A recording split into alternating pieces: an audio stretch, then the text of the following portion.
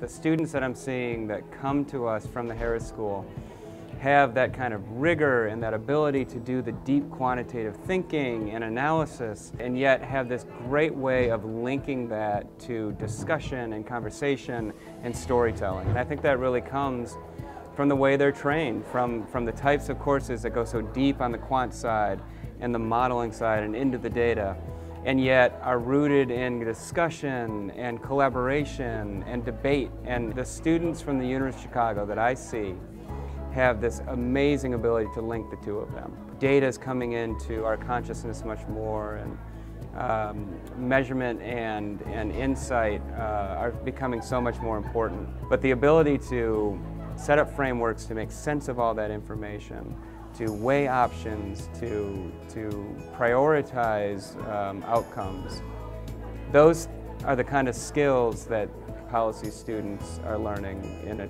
policy degree, particularly at the University of Chicago.